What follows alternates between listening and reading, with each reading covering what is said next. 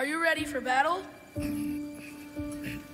Our enemy, the devil, prowls around like a roaring lion, just looking for someone to devour.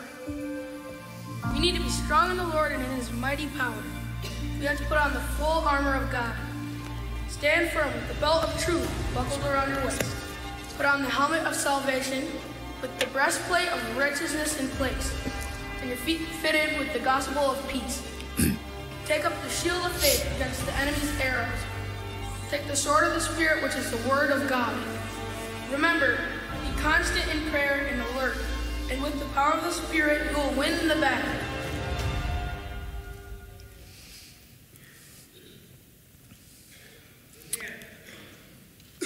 Mark shared Psalm 46 with us this morning about the battle that rages on and the fear that wells up inside of each and every one of us. And there's an incredible verse, and you've probably seen it. You've heard it probably 1,000 times in your life, and it's Psalm 46, verse 10. Because in the midst of the battle, as it rages on around you, there is this command that goes so completely against any of our nature, and it says this: be still and know that I am God. Amen. And then it's followed up with this truth. Okay, I will be glorified. I will be glorified. And just pause and confess to you for a moment, as a pastor, as your pastor, that the tragedies of this week have been some of the hardest that I've ever walked through as a pastor. And I could not be more proud of who we are as a church, the strength, the resiliency in the midst of the battle, how my heart longs to gather together with you and to sing God's praises and to hit our knees and just pray together.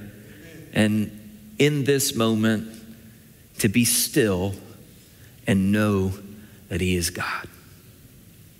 Turn with me in your Bibles to Ephesians chapter 6, as we will finish the book of Ephesians today. You should have gotten an Armor of God summary prayer card for you to take home with you and to have at your disposal. As well as, I hope you notice that there are Bibles in the pew rack in front of you. If you do not have a Bible, please take that as a gift from us. There are also notepads for you to take notes that are always there for you. I could not think of a better sermon passage for the life of our church, really to conclude the walk through Ephesians over the past almost year. But this truth that this day, really it's the final piece of armor as you put all of these things together. Even though it's not a specific piece of armor, it is the final instructions, and that is pray. Amen. Pray. So listen as I read Ephesians chapter 6, beginning in verse 18.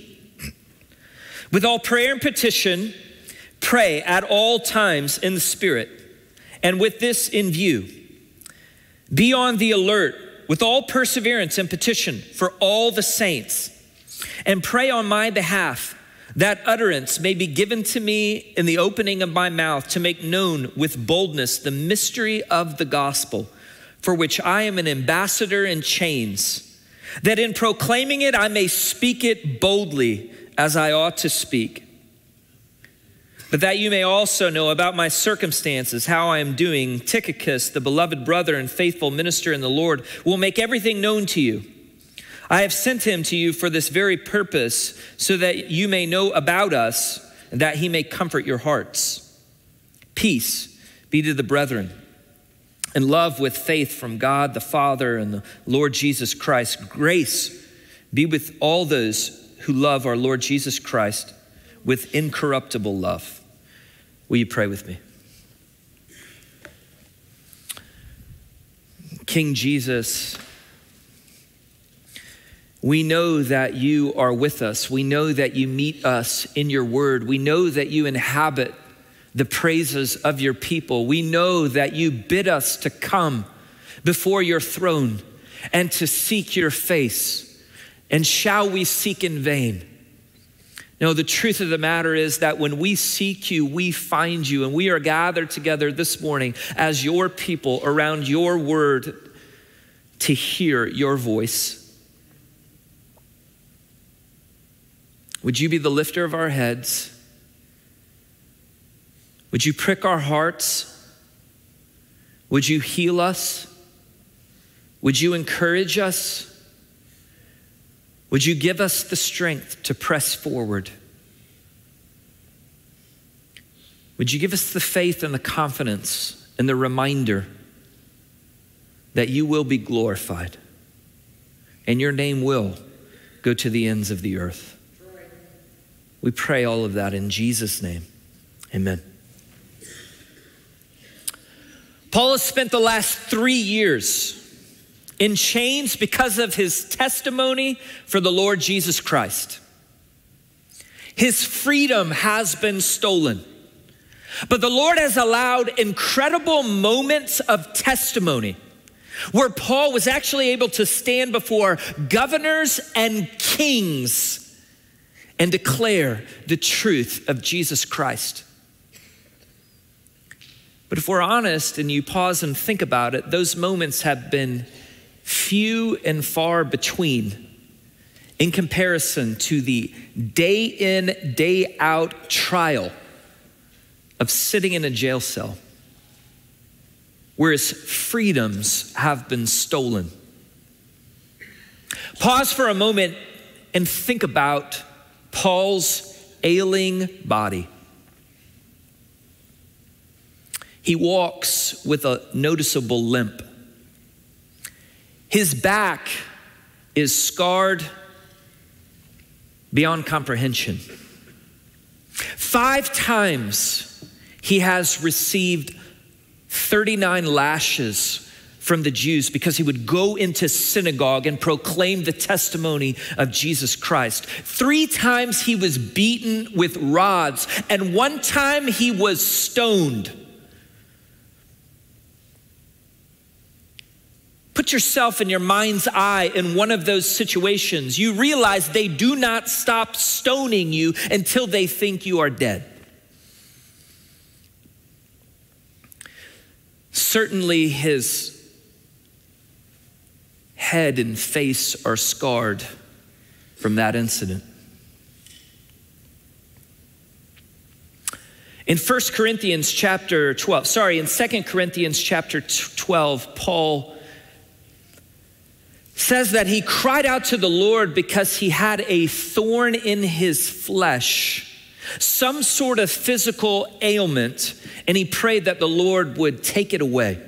Theologians have speculated that it was possibly his poor eyesight. It was possibly that he dealt with epilepsy, or it was possible that he had severe complications from malaria. Whatever the case is, Paul knew that God was able to heal. And so on 3 different occasions, he hit his knees and begged for the Lord to remove this thorn in the flesh. But God's reply was, "My grace is sufficient for you. My power is perfected in weakness."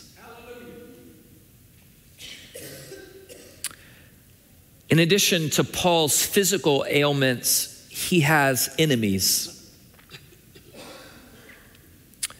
A number of Jewish leaders had made assassination attempts upon his life, even taking vows that they would not eat until it was carried out. Furthermore, we find that in addition to the constant weight of caring for a persecuted church, that there are enemies within the church who have pressed back against Paul. You can read about that in the 1st chapter of Philippians. Most likely the scenario is that they are upset with Paul because he appealed to Caesar and because Paul has been filled with boldness all along, and it is causing further and further persecution for the church. They are saying, Paul, would you stop being so bold? It's causing so much heartache because the battle continues to rage on, and Paul feels the weight of that. You see, the pressure is mounting. His suffering is long. And by the time Paul stands before Caesar, he will be deserted by all. He will give account solely in the strength that Jesus Christ provides because all have deserted him.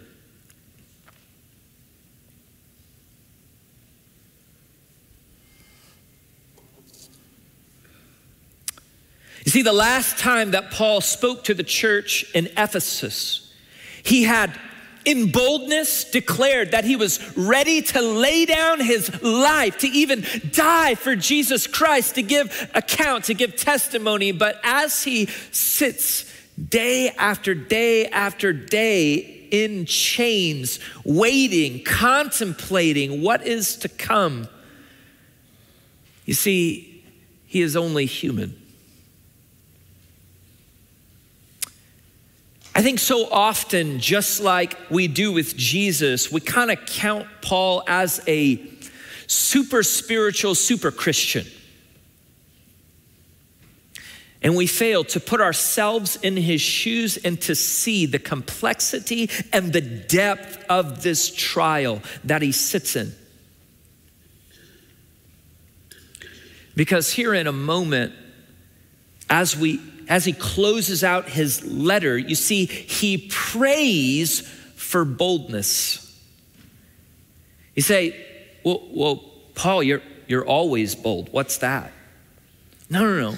Listen to me, church. He is in the midst of absolute battle, absolute difficulty, fighting day in, day out, and he pauses here to pray because he covets. He is begging for the churches to pray for him in the midst of that he would not cower to save his own neck. He is tempted just like you and I would be in the midst of that battle. He is praying. He says, I covet your prayers for boldness because I need to speak the truth of Jesus Christ as I ought to.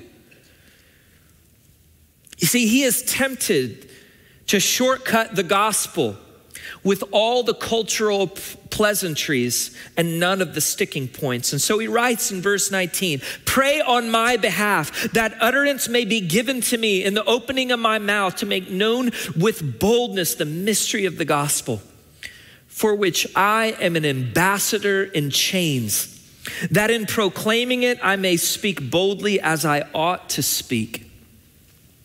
You see, this is a prayer of faith. It's a crisis of faith, and he knows the answer. And he says, pray that I remember who I am.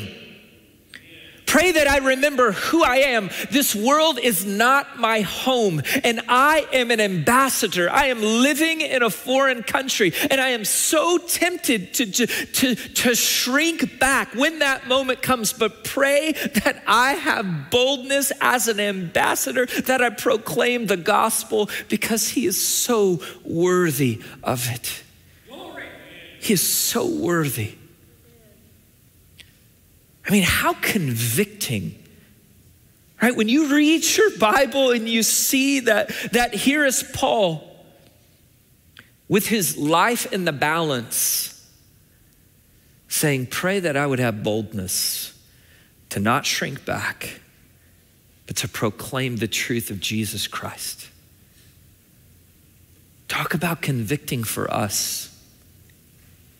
as we walk through our lives and our circumstances. Our lives are not in the balance. We should be filled with strength and courage. When was the last time you prayed for boldness to proclaim the good news of Jesus Christ as he is worthy of? You see, this is the personal context behind this amazing letter that we've been walking through for close to a year now. This is the personal context behind it. We don't know how long it took Paul to write this letter, but I want you to think in your mind's eye about weeks, right? He is praying through every movement of the letter, knowing that God is going to use it mightily. And at some point, as he is sitting there in chains, in this context, and he's charging Christians, right? As he did halfway through the letter, to put off the old self and to put on the new self. At some point as he's sitting there, he sees a Roman guard. They're dressed in full armor. And his mind begins to race. And God has allowed him to see that our battle is not just against flesh and blood. And his mind begins to race as he is trying to think about how to communicate in this letter. And he remembers the book of Isaiah. He remembers how in the midst of the battle, how God the Father looked down and realized that a Savior was needed. And in the book of Isaiah, the Savior renders the heavens and comes down and wins the battle and wins the victory. And there's Paul in his jail cell, and the Holy Spirit begins to stir up in his mind and in his emotions and say, yes, that's exactly right. That Savior who came down in Isaiah, that was King Jesus. Jesus coming down and saving us, doing all for us that we could never do for ourselves, accomplishing the salvation of God. But it doesn't stop there. Paul's mind races because King Jesus didn't just save us, he is now offering us his armor. Greater is he who is in you than he who is in the world. And Paul, looking at this Roman soldier, stirred up by the power of the Holy Spirit, then begins to realize and begins to exclaim about how important it is, dear Christian, that the battle is not just over with Jesus, but you and I are called to put on the armor. We're called to put it on. And we've been walking through for the past 7 weeks, piece by piece of the armor. Right? And like Tony Stark in Iron Man, we've been learning how to just call it to ourselves and it just formed up in battle. Okay? And we've been walking through this piece by piece, understanding the absolute importance of it. And now in your mind's eye, I need you to think that you are all armored up. You as a Christian soldier are ready for the battle. Remember, this is a hand-to-hand combat. Think ancient warfare, right? In my mind's eye, I always think of Braveheart, right? It's my favorite movie. And you just think of the battle lines. All the armies are lined up, one across from each other, and you're armored up.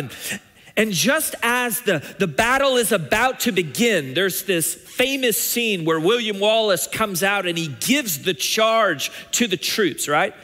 Just FYI, I once memorized that speech and gave it to my team in paintball, all right, so that we would charge the field, right? And he ends that whole talk with, they may take our lives, but they will never take our freedom. You just get ready to charge into battle. So think of that scene. Think right there in your mind's eye. There we are. We're armored up. We are the people of God. We're the army of God. It's right there. But catch this right at the time, right at the moment where you think William Wallace gives that speech. And then like crazy men, they just run as fast as they can and crash into the other one. And you're like, this is horrific. This is a terrible battle plan, all right? But as you think about that, in your mind's eye, Paul does something unique and different, not what you would expect. Because right at that moment, the Christian soldier hits his knees. The Christian soldier hits his knees. Paul does this dramatically because he wants not one iota of confusion. It is unmistakable that Paul wants you to know and understand that the Christian soldier is 100% dependent upon God and upon prayer. That this is not in your strength. This is not about you putting on God's armor and then you just run out there like a wild man and nothing can happen to you, but that you are 100% dependent upon Jesus Christ at all times. Prayer at its core is nothing more than you and I saying, Jesus, I need you. Jesus, I need you. How can I face a spiritual enemy that I can't even see? What do I know about spiritual warfare? King Jesus, this is your armor. I need you. Don't for a second think that you and I are ever called to walk out in our own strength. I need you. So whether you and I this morning see this as how to put on the armor, that we pray on the armor, or whether we see it as the prayer is the gas inside the engine of a car or the electricity that makes it all work, it matters not. The importance is that you and I understand that without prayer, nothing in the Christian life works. With all prayer and petition, pray at all times. Be on the alert. You see, there's an unmistakable urgency to pray because the battle rages on. And so many are completely unaware that they are slowly sinking in the quicksand of darkness. I'll never forget something that John Piper said about prayer. It stuck with me and I'll pass it along to you. He said prayer, particularly the petitions of prayer, that is when you ask God for something. Prayer is primarily a wartime walkie-talkie. You are in the midst of the battle. You are hunkered down in a foxhole and you are desperate for air support. And you call upon your heavenly Father. You say, the battle is raging on. I cannot press on. I need you. I need you to fly in. I need you to do what only you can do, King Jesus. That is the purpose of prayer. But so many of us view prayer as a hotel intercom where we buzz down and say, I'd like a cheeseburger. Hold the pickles. And we wonder why there's no power whenever all we do is petition God for personal preferences and comfort. James 4:3 says, you ask and you do not receive because you ask with wrong motives so that you may spend it on your pleasures. Or when we have a lack of prayer life because we say, I don't really need anything from God right now. There is scarcely a question to humble us more than how's your prayer life? Now, I genuinely believe that along with the disciples, that every one of us wants to know more on how to pray. We don't want to fall asleep. We don't want to have wandering minds. We don't want to feel like our prayers don't reach above the ceiling. But the primary reason is that we have missed the purpose of petitioning God for prayer is that we are in the middle of a war, not personal preferences. It is for kingdom advancement. Is this not how Jesus taught us to pray? Hallowed be your name. Your kingdom come. Your will be done. Secondly, we see here that Paul reminds us, or he charges us, with prayer and petition, pray at all times in the Spirit. You see, the opposite of petitioning God for our pleasures is praying in the Spirit. So what does it mean to pray in the Spirit? Well, Romans 8:26 and 27 says that the Holy Spirit of God, when you and I don't know how to pray because we are so overwhelmed by the battle at the moment, that the Holy Spirit intercedes on our behalf. Now that is an incredible truth. That is a hallelujah, praise God. But what is being talked about here is even more than that. Because what is being talked about here is the fact that you and I are called to be active in prayer. So prayer in the Spirit here is active of Christians. Amen. So what does it mean? Well, I think it means at least two things. When you piece Romans 8 and Jude 20 in this passage together, I think it means at least these two things. First is that when the Holy Spirit prompts your heart to pray, the Holy Spirit prompts the Christian's heart to pray. Look, you were dead in your affections to God until the Holy Spirit came and woke you from the dead and gave you a heart that beats for him and has affections for him. And the Holy Spirit will come and will continue to stir up affections and a desire for God. It is your responding to those Holy Spirit promptings in prayer. Many times the Holy Spirit will prompt you and call scripture to your mind. I think you should pray through those scriptures at that moment. Many of you, and myself included, had a number of experiences where suddenly I'm reminded of someone from my past. Someone's memory just immediately pops into my mind. And I try and make it a habit right there in that moment to pray for that person. Because I genuinely sense that is a Holy Spirit prompting, and I'm going to pray for them. I may not even know the circumstance, but I'm going to pray for them. George Mueller was once asked, because he had been praying for two people for more than 50 years, if he ever got discouraged when praying for them.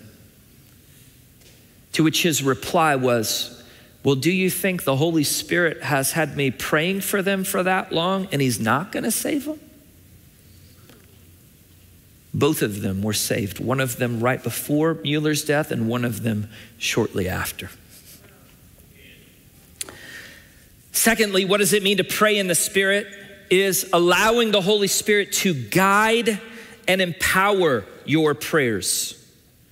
Right? So Jesus teaches us in the Lord's Prayer to pray, your will be done, which is an attitude of saying, Holy Spirit, guide me when I pray. If you guide me, I will be obedient to follow.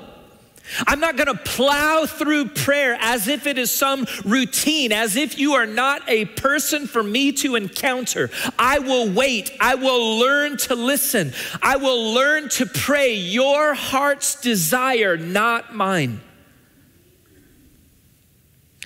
So I think that's what it means, at least those two things, to pray in the Spirit. Number one, Holy Spirit promptings, and number two, being guided by the Holy Spirit in prayer. And that we do that in faith. Listen, there's a ditch on both sides of the road. One is that you would sit there and you would just sit there and do nothing and go, Spirit, are you going to tell me something? And just wait and do nothing until then? Or Ditch on the other side of the road is you are just doing your thing. You're going to plow through and you're not going to listen no matter what. There's a balance in those in the Christian life. And you do this in faith. Now catch this. Here's the incredible promise that when you and I as believers pray in the Spirit. Listen to 1 John 5, 14 and 15. This is the confidence which we have before him, that if we ask anything according to his will, he hears us. And if we know that he hears us and whatever we ask, we know that we have the request which we have asked of him. Now that should stir our hearts out of slumber and stir us up to pray. That when we are led by the Holy Spirit of God, we know that he hears us and that we have the request that we ask of him. Amen. Urgency in prayer. Pray in the Spirit. And thirdly, we see he says, and make petitions for all the saints. And make petitions for all the saints. Here's the fact of the matter. We need each other. We need each other. We need each other in prayer. Think of this battle formation that you see. We had walked through the armor of God. We had walked through even hiding behind the shield of faith in our own life. But here's the truth of the matter, is a real battle formation. Is that you link your shields together. Is that you do not stand alone, but you stand right next to your partner, to the right and to the left, and you are linked arms together. Not in isolation. Hear me, do you know what happens to a soldier who wanders off in isolation and tries to battle everything by himself? The devil is constantly wanting you to hear that you are alone, that the trials and temptations that you are going through are unique, they are one of a kind, that no one cares for you. It is not true. It is a lie from the pit of hell. You are not alone. We need each other in prayer. I felt that so incredibly this week. In the midst of the battle, in the midst of the darkness. Guys, there's a reason as your pastor, I'm always begging you to get plugged in to a growth group, to get plugged into a smaller group of people that know you and are gonna walk through the battle with you.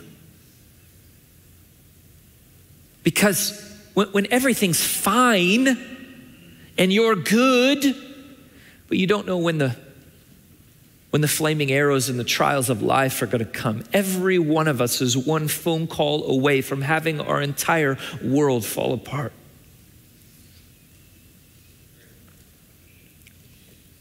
And you need to get plugged in so that when the storms of life hit, you have a battle formation that's gonna pray for you. I asked for permission to share this story recently, and I could share many. Rob and Kathy Bozan have been going through a tremendous trial. Their son, Aaron, has been battling cancer, and it's required all hands on deck for grandparents to go and to fly and to be there to help and to support. They have really young grandchildren, and so just being there and even that trial has stretched out into weeks and weeks and then months of being there in the midst of this really difficult situation. And let me just tell you how awesome their growth group has been to pray for them faithfully. I mean, I show up week in, week out and just get tapped on the shoulder. And, hey, we're praying for them, Pastor. We're praying for them, Pastor.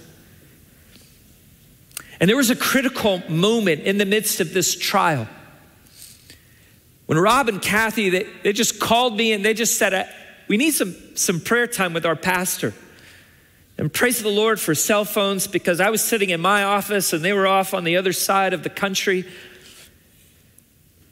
And they just began to weep and to confess about the weariness of the battle. And the sense at that moment that they were struggling to make it through. And all I can tell you is in the midst of that prayer time, the Holy Spirit showed up in an incredible way. In an incredible way. And all three of us and others would look back at that moment and on the prayers of the growth group, would look back on that entire situation and would give 100% credit to God and to the power of prayer. And I could get 20 more stories just like it.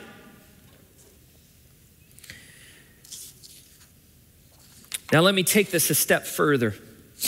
And can I just tell you that the Lord has been convicting me deeply about our need to gather together and to pray corporately, to have prayer services.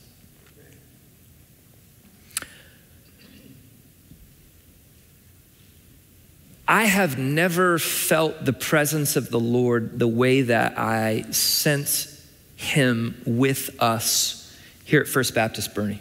I've been in a number of churches. I've served on staff in 2 others. I've been the pastor of other churches. I'm telling you, I've never sensed the power and the presence of the Lord as when I do when we are gathered together on Sunday morning. And God has been pressing me about our need to pray, to get in that battle formation and pray. And so I want you to circle your calendars, because on November 14th at 5 p.m., we're going to have a night of prayer. And we're going to sing a couple songs, but that hour is going to be dedicated towards prayer and praying on the armor of God.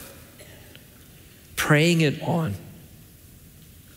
And if you need prayer for your marriage, if you have a prodigal child, if you need prayer for healing, if you need prayer for your job and provision, for direction in life, we're just going to meet together and we're going to spend time together in prayer. Because the reality is the battle rages on. And it's very good for you and I to gather on Sunday morning to sing his praise and to gather around God's word, but the people of God need to spend time in prayer.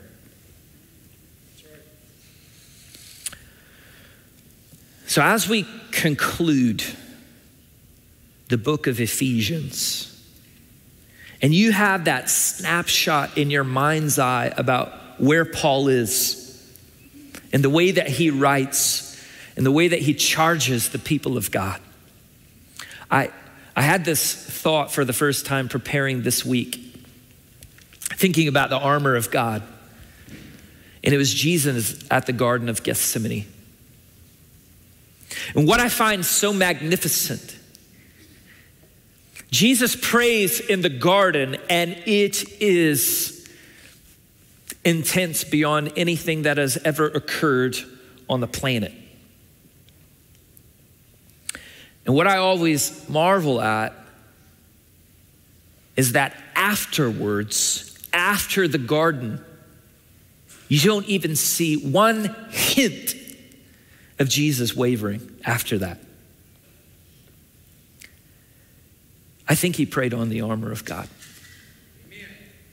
That he surrendered to God's will and that he was covered in the armor of God. Now, don't you think, well, that's just Jesus. He's awesome. He is awesome. With the same power that rose Jesus from the dead, Paul prays earlier in Ephesians, I pray that you would know and understand the power that's available to us as his. Will you pray with me? Our Heavenly Father, where else can we go but you? There is no other name given under heaven by which we must be saved. It is you, King Jesus. You hold the words of truth and life. And your word calls us to be still and to know that you are God. And your gospel will go to the ends of the earth. Help us to rest. Give us your rest. Heavenly Father, I know all across this room, there are hearts that are heavy. Father, fill them. Be the lifter of their head. Allow them to hear your voice. Allow them to see that Jesus Christ is seated on the throne. We pray all of this in Jesus' name. Amen.